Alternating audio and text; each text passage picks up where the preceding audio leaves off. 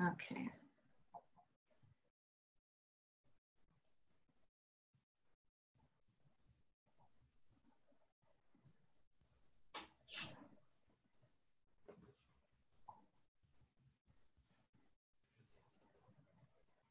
I wonder, it might take people a while to get oriented as well. Yes, yeah, I think the opening remarks just ended, right? So yeah, might take a few moments.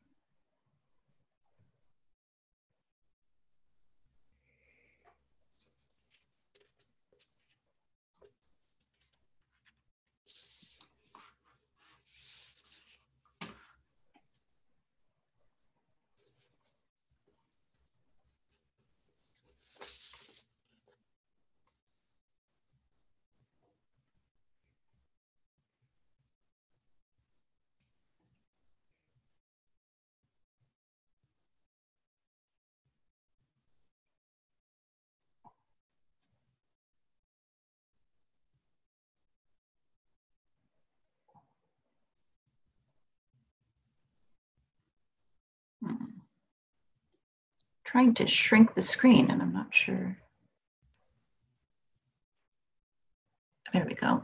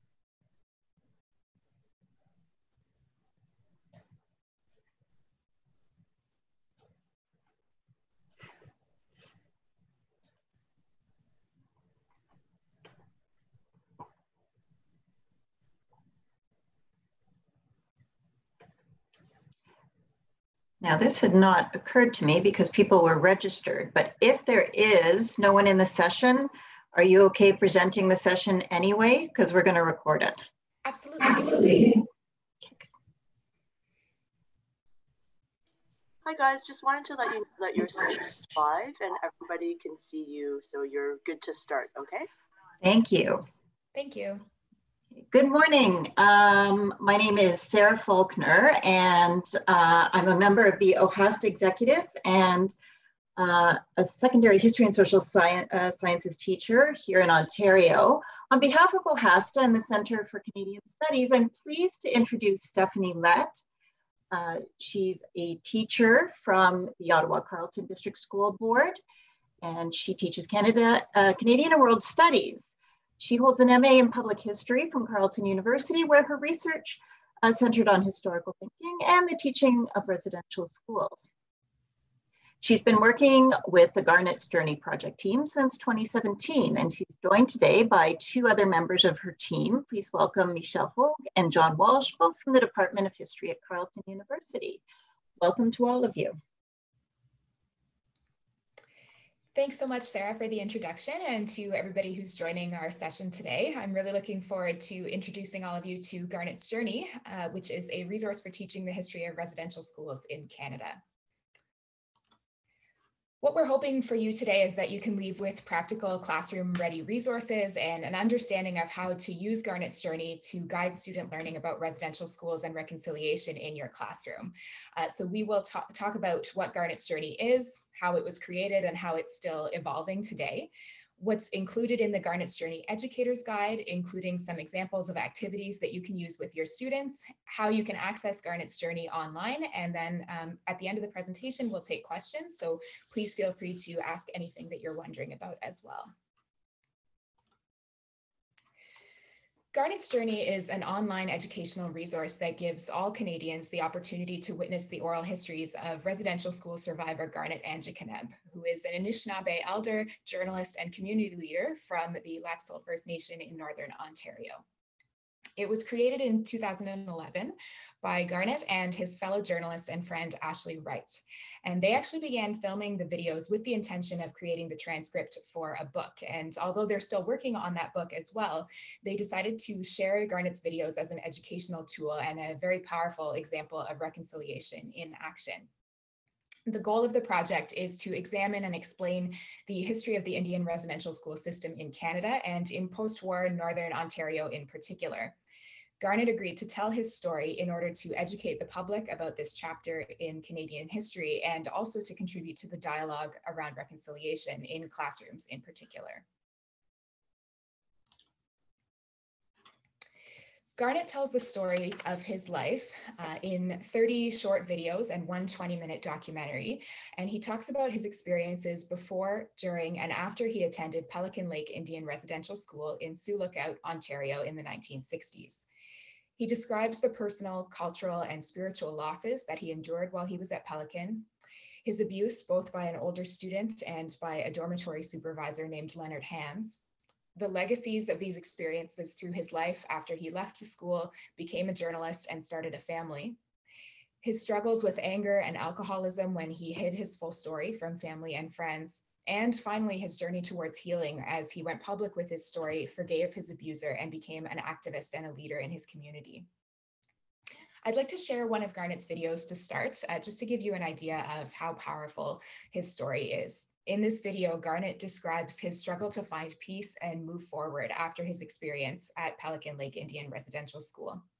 In the video, he sits at Nigawants Bay on the Lac-Seul First Nation, which was his home from birth to age 7, and the site of his family's trapline. He asks a really impossible and heart-wrenching question: who would he be if he'd never been torn away from his family? So Sarah, if you could show that video now, that would be great. And Stephanie, you'll have to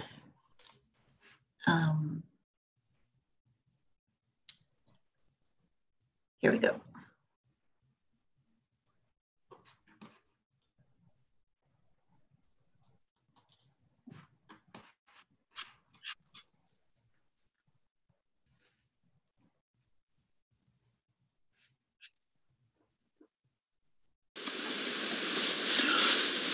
I know that this is totally impossible, but I would give anything if I could turn the clock back.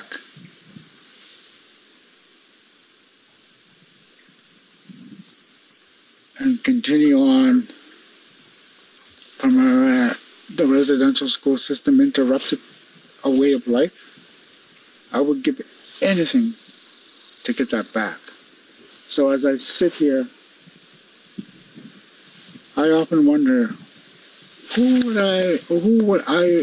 what would I have become if I didn't go to residential school? If I didn't go to residential school, who would Garnet Angeconeb be today? And so when I think back about this place here, I'm really humbled by those memories of people, parents and grandparents, and how they wish the best for their people. You know, it's really coming back here in many ways is a spiritual rebirth for me. That I can only continue on to pass good things to my children and grandchildren and others. To say that there are gifts that we need to celebrate. No matter what we came through, that there is resiliency in our lives, and that we can come back to be healthy people, spiritually, physically, mentally, holistically, and pass on our good spirit to our children and grandchildren so that we can have healthy communities instead of what we have now today. And that's happening.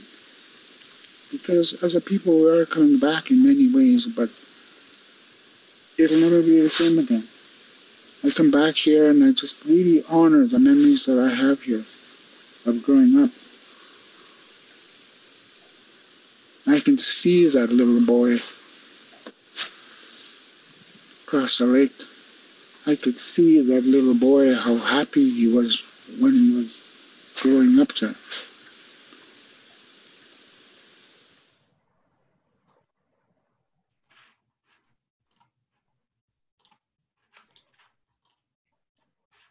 So that was one of the videos on the Garnet's Journey website that the Educator's Guide is built around. I'd like to talk a little bit about how the Educator's Guide came to be and how it's evolving, and what some of the considerations were that we made when we were designing it. In 2017, Ashley Wright approached the Carleton University Department of History and the Carleton Center for Public History with the hope of finding a permanent home for the website and revitalizing some of the educational materials so that they could reach the broadest audience possible. So we put together a team that includes myself, Michelle Hogue and John Walsh from the Department of History and the Carleton Center for Public History, and Ashley as well, who is the co-creator of Garnet's Journey and a journalist and educator as well. Garnet's health, unfortunately, doesn't allow for him to participate directly in the revitalization of the project, but he has authorized continued work on Garnet's Journey, and he's involved in all major decisions. We're in the first stages of outreach now and getting Garnet's voice out into classrooms and introducing the Educator's Guide to teachers, but it's also still in the process of evolving. It's being reviewed by a consulting committee made up of 3 Indigenous stakeholders who are close to Garnet and who were recommended by him. And it's going to continue to take shape as well as teachers provide us feedback on their experiences using the material with students. So at the end of the presentation, I'll let you know how you can contact us, because as you do use these materials, we would love to hear what your thoughts are and your experiences using the guide with your students. As we designed the new guide, there are a few important pillars that we kept in mind. First, the calls to action of the Truth and Reconciliation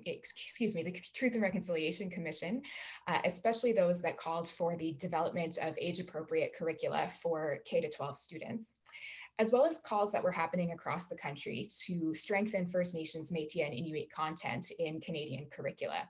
We focused on the Ontario Grade 10 Canadian History course in particular, but the materials cross-curricular, and we have had teachers using it in different grades and subjects and courses already. We also emphasize historical thinking and students using evidence, making interpretations, and challenging traditional narratives in history as well. But most importantly, we wanted Garnet's Journey to reflect the realities of classrooms and not just the theory that curriculum is based on. So to ensure that we were meeting the needs of educators, I conducted a survey of teachers in the Ottawa Carleton and Ottawa Catholic school boards about their experiences teaching about residential schools and what their needs were related to that topic. This was extremely informative and really helped us understand how Garnet's Journey could be used to address teacher and student needs. One of the biggest concerns that teachers described to us was a lack of confidence in teaching material that they may not know a lot about themselves, especially if they don't have prior experience learning about it in their own high school or university education. As a settler Canadian myself, I know that I've experienced this challenge in my classroom too. So for teachers who wish to expand their knowledge of the topic of residential schools before bringing it to students, we included a historical backgrounder in the Garnet's Journey Education Guide that provides short overviews of topics related not only to the national history of residential schools, but also more specifically to Garnet's life and local story. So teachers can read about topics like correct terminology, the Indian Act, the process of truth and reconciliation in Canada, and the history of Pelican Lake Indian Residential School as well, before they approach those issues and topics with students. There are also links to a variety of sources about each topic in the guide. So if you have more specific or your students want to know more answers to those questions, you can know where you to go for answers. There are links to books and to other websites that you can dig a little bit deeper into those topics. For students who also come with varying levels of prior knowledge, the guide introduces them to a lot of topics throughout the unit, including terminology, treaties, and Indigenous models of education as well. We also heard from teachers that they want to include authentic Indigenous voices and stories in their classrooms, like interviews with survivors and testimonies and other firsthand accounts. Garnet's Journey really foregrounds an individual voice, not only in his videos, but also in the materials as well. Students have an opportunity to hear Garnet share his story. And in my experience, they gain a real sense of connection with him as well as they do that. His story is unique, and it's very clearly centered on his experience in Northern Ontario in the 1960s. So although it also teaches the broader history of residential schools in Canada, it has this sense of place that helps teachers avoid a pan-Indigenous narrative that doesn't acknowledge the distinctiveness and diversity of residential schools experiences in Canada and in different time periods as well. Tied to this idea of authentic voices from the past is the use of primary sources. Our guide provides primary source evidence and activities that help students tackle big questions like why were residential schools created, what was daily life like for students at residential schools, and did Canadians know how bad the conditions were in the schools?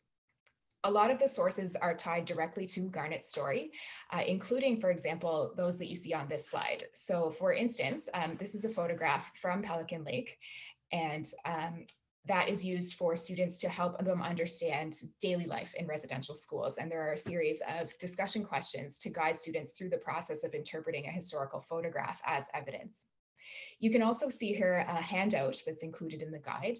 And this is used to help students answer the question, why were residential schools created? There's a letter here from an Indian agent in Laxal, and he's arguing that a school should be built in that community. And that is actually Garnet's home before he is taken to residential school in Sioux Lookout. The handouts are all classroom ready. So here you can see there's some contextual information at the top of the page that introduces students to the concept of an Indian agent, for example, and the context for this letter. There are discussion questions to help them interpret the source, either individually or in small groups. And there's a transcript of the source too, so that they don't have to worry about interpreting an archival document or a scan of that document. One thing that's been particularly clear as we are all teaching in a pandemic is that our time with each class is limited. And teacher feedback really emphasized this, even in a regular year, that we have to manage available class time and cover a lot of material, no matter what subject we're teaching. So we've organized Garnet's Journey in a flexible way so that you can tackle this in a variety of different formats, whether it is as one full unit or at several different times throughout a course. There is, for example, a 10-lesson unit plan in the guide, and it's organized into the 4 different modules that you see here. This is a screenshot from our Google Classroom that I will share the link with for you at the end of the presentation. So you can teach it as a full unit plan, and there is a final assessment for that unit plan as well, so you can assess your students' understanding of the content. There's also an optional introductory lesson that is based on the 20-minute documentary Garnet Full Circle, and that introduces Garnet's story without having to use every single video in the guide. There's a video guide as well that gives a description of each video, what it includes, and some discussion questions. So one thing that teachers can do is use that Garnet Full Circle documentary to introduce the story, and then pick and choose different videos that highlight the topics they want their students to learn. So for example, during the spring lockdown, I only had 3 hours of instructional time every week with my students, and that wasn't a lot of time to cover this big topic. So I used that Full Circle documentary and introduced the Garnet story to students. And then I focused in particular on the third and fourth module of Garnet's journey. So about the legacies of Garnet's residential school experience, and also on the process of reconciliation in Canada and for Garnet, because those are the topics that my students hadn't been taught before and that they were really interested in learning. The story of residential schools is one of past and present trauma. So it was very important to us that we also include some guidelines in the Educator's Guide for creating safe spaces in the classroom for discussing this. We included specific strategies for supporting students as they learn about this difficult history. There's also a final assessment, as I mentioned, in the Educator's Guide called What Does Reconciliation Mean to Me? And this uses creativity as a way of helping students respond to this difficult history. Students explore their role in reconciliation, and they connect to Garnet's story in a creative way in a format of their choice. So that could be, for example, visual art, it could be creative writing, music, or even a transcript of a conversation with family. And I had one student do this past spring. He had a conversation with his mother and his grandmother, and he took a transcript to hand in, which I thought was just a really incredible way of interpreting the assignment. Students then write a short description of their creative piece, connecting it to Garnet's story and to the history that they learned throughout the unit, so that you can assess their understanding of content as well. Rather than requiring all students to write an essay or a test, the project gives them a way to express complex thoughts and feelings creatively and using their strengths and interests. It helps them work through their emotional reactions to Garnet's story, and also recognizes the importance of incorporating hope and optimism when teaching a difficult past. They're examining Indigenous perspectives, both past and present, but also looking towards a positive future. So before I take your questions, I'd just like to show you a sample activity from the guide that uses primary source evidence to complement one of Garnet's powerful videos and help students understand the connection between his story and those of survivors across Canada. Please be aware before we start that this sample activity does include discussion of physical and sexual abuse. This is from the last Garnet's Journey module, and it's an activity that helps students understand why and how Garnet disclosed his experience of abuse in residential school for the first time. Before this lesson, either by watching the Garnet Full Circle documentary or in previous lessons, students will understand that while Garnet attended Pelican, he was abused by an older student and by his dormitory supervisor named Leonard Hands. They learn the impacts that this experience had for survivors, their families, and their communities, including struggles with anger, mental health issues, and addiction. They also learn that for many years, Garnet did not speak at all about this experience, even with his wife or his family. So the first part of this lesson asks students to read a newspaper article from the Globe and Mail in 1990 that had a really profound impact on Garnet. And you can see the handout that students are given on the slide here. So it does include a screenshot from that paper. It's an article about Phil Fontaine, who was at the time the head of the Assembly of Manitoba Chiefs, and he revealed his own story of sexual and physical abuse at residential school as he called for a national inquiry into this issue. Fontaine revealed this on national television, and it shocked a lot of Canadians who had never heard about this before. His testimony would prompt a lot of survivors, including Garnet, to publicly disclose their own experiences of abuse. Students are asked to use this handout to fill out a chart about the 5 W's of the article. So who, what, where, when, and why. And that will help them to work through the article and all of its content. They then discuss that in small groups so that you can circulate and ensure that they all understand the contents of that article.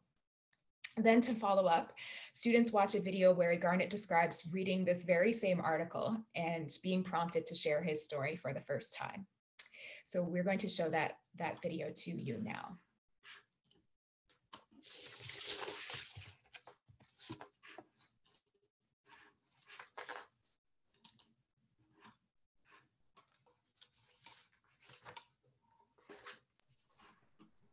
One moment.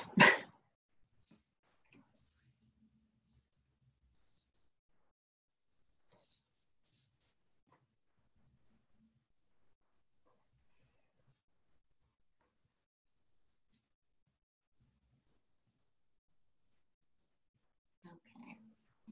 Can we clearly see the video? Yes.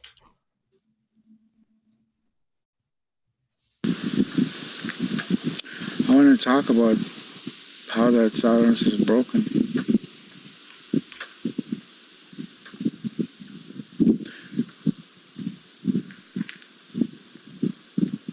There was always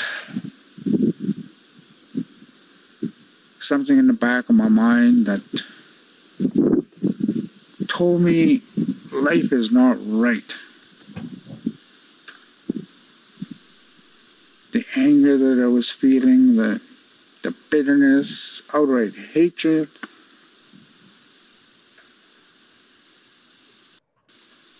the confusion,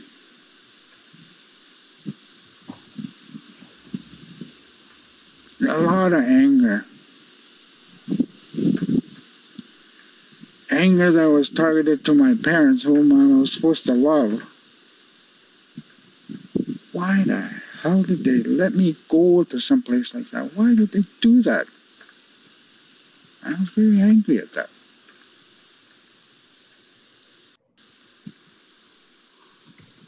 Very angry at the man who did this. Very bitter against the government. I hated the churches.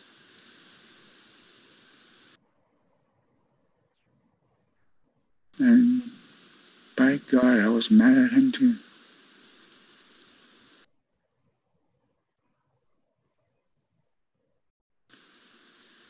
And it showed in my life. It showed in my relationships. It showed in my family. It showed everywhere. Yeah, I'm a nice, cheerful guy. Yes, all right. But at the same time, all what I described was eating at me. Eating away. So one day, 21 years ago to almost to the day, I'm sitting in a restaurant in Ottawa, Ontario, downtown hotel.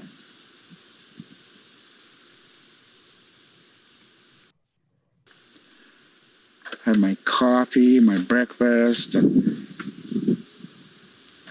my Globe and Mail newspaper.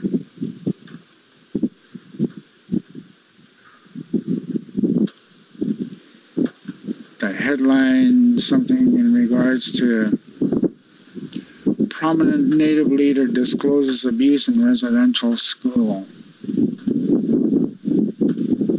The national newspaper with that headline grabbed my attention in a way my attention had never been grabbed before. I read the paper, read the story.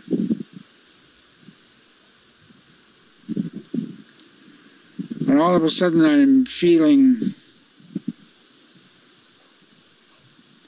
that little boy who used to go to school on these grounds and what happened. The physical and the sexual abuse that happened. Not to mention the cultural, mental, psychological abuse that happened. But but particularly the sexual and the physical abuse that happened on these very, very grounds, all came rushing over me.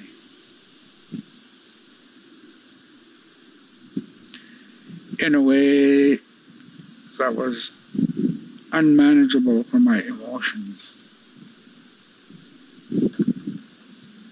And I'm sitting there with my colleague and my friend at the breakfast table.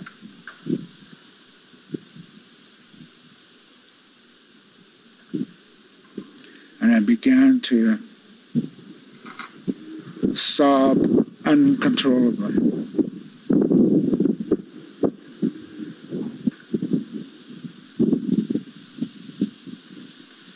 And I looked at my friend.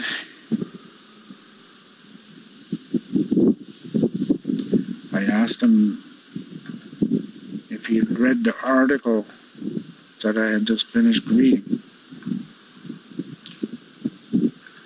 He said yes, he acknowledged it.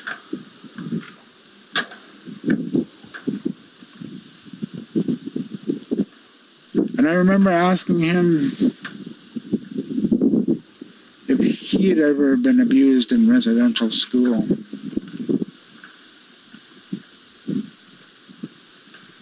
To which he said no.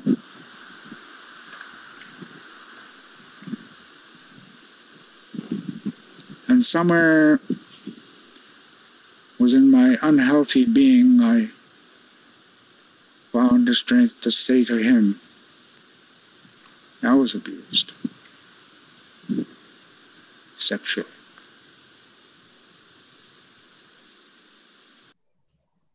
And that was the first time that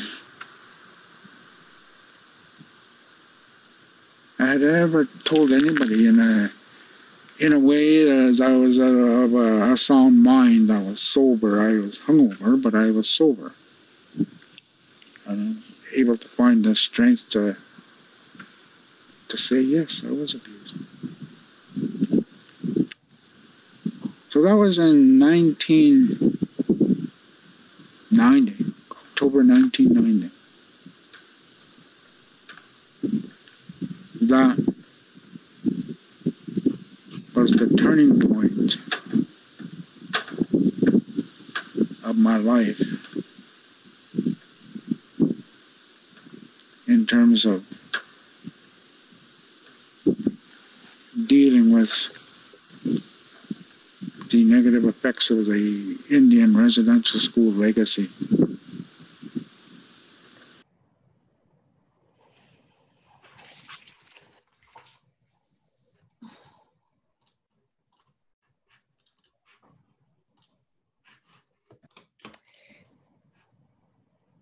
So you can see how incredibly powerful and emotionally impactful Garnet's story is for helping us understand the legacies that residential school experience had for him and for his family.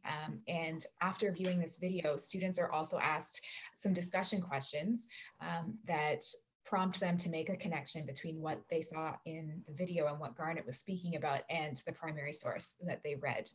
So they're asked, for example, what was Garnet's reaction to reading this article and what emotions did he feel? And why do you think it took a newspaper article to prompt Garnet to disclose the sexual abuse that he suffered at residential school? They're asked to think about why Garnet and other survivors would share their stories publicly. And in the next lessons after this, go on to consider how this helps survivors heal individually, but also call for a national process of reconciliation as well.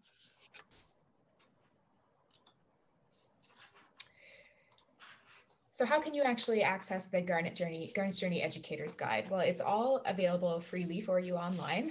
Garnetsjourney.com has all of the videos as well as a PDF of the Educator's Guide. The videos are all YouTube videos as well, so that if you do use Google Classroom, for instance, or another online platform for your classes, you can use those links to include those directly in some posts for your students. We have also started some Google Classrooms, and there's a couple just technical things to note about this. So the first code here that you can use to join our Google Classroom is open to Google Suite for Education accounts. So if your school board does use the G Suite for Education, unfortunately, your board email address will not allow you to join that.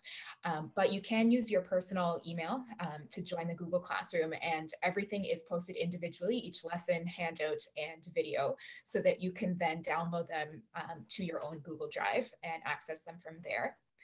If you teach with the Ottawa Carleton District School Board, I was able to create a Google Classroom that you can join with my own email. So you can use that second code here to join that Google Classroom. And the advantage of joining the Google Classroom is that not only is everything available and organized for you there, but you can also post comments and post to the stream and contact us if there's anything that we can support you with as you use the materials, and also connect with other teachers who are using it as well. I have posted, I will post these links as well on the conference website under our session summary so that everybody has them available to them as well. I am going to take questions in just a moment, but if you are using the materials and you have questions for us or feedback, we would love to hear from you. So you can reach out to us through those Google Classrooms or by contacting us at teachinggj@gmail.com.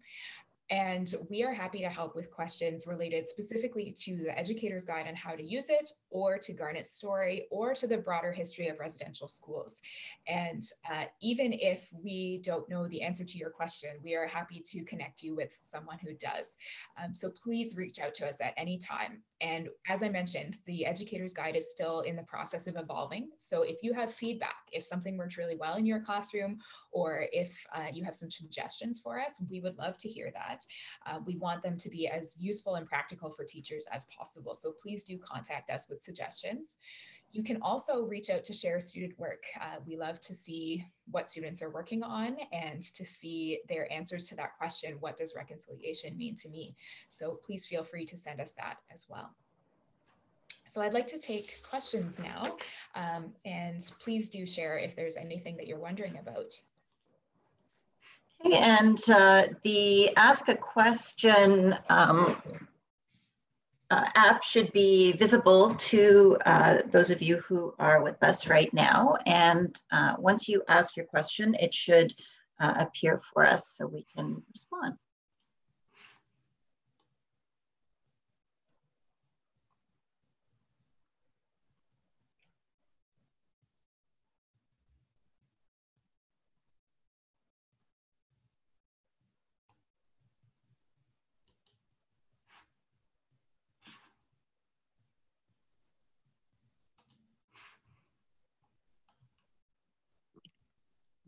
And actually, we can leave the questions open for half an hour and we'll still continue to collect them. So if you wanted to leave your email address, I'm sure that Stephanie can get back to you and share any resources or answer any questions later as well.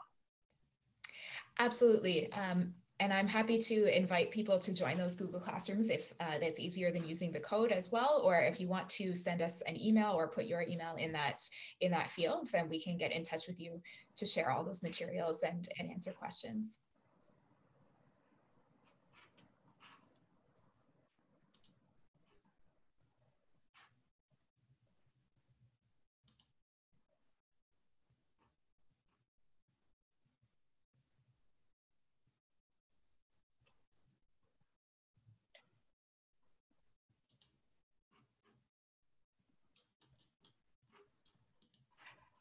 Well, I wouldn't mind asking a question.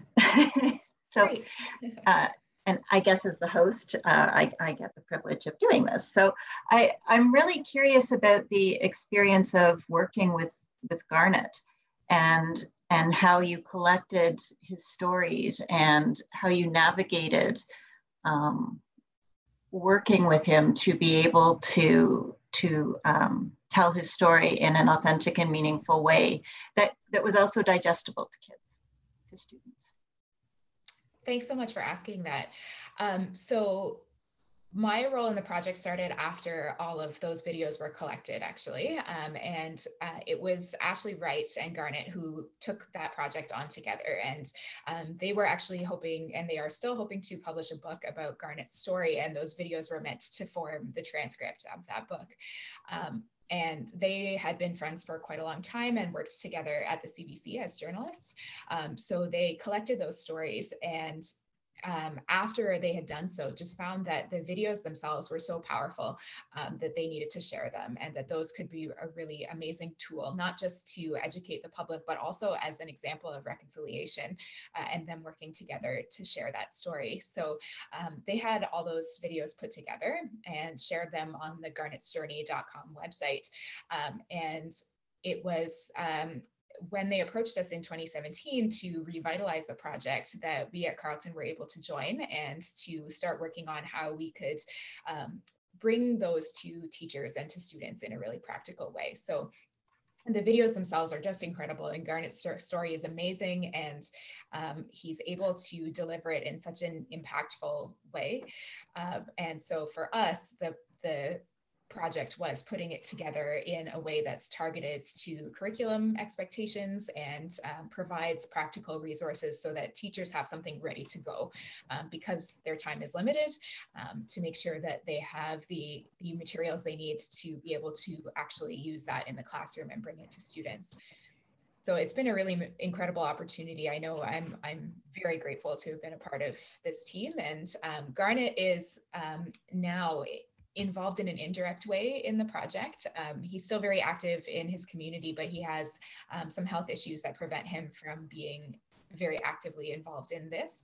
That said, we keep him involved in the major decisions for the project. Ashley's in touch with him very often about what we're doing. And he also has chosen the members of our advisory committee, which is made up of Indigenous stakeholders that he recommended. So we're still working with him on the project in an indirect way as well. Great, thank you. Well, there doesn't appear to be any other questions at this point, but again, I'll leave the Q&A open. The app was newly added to the session, so there is a possibility, and my apologies if we can't see your questions, but hopefully they're being recorded and we can get back to you. Absolutely. And maybe what I'll do is I'll just put up the slide again with our email address so that if you do think of a question later, you're also welcome to reach out to us. And please do. We'd love to hear from you, whether you have thoughts or reflections or questions or feedback. Okay, so thank you so much, Stephanie, for sharing this incredibly powerful personal narrative that Garnet has given or gifted us. Bringing his story into classrooms across Canada. So on behalf of OHASTA and the Centre for Canadian Studies, thank you for your time today. Thank you for this resource, and please enjoy the rest of the conference. Thanks so much, Sarah, and thank you everyone who attended and who's watching.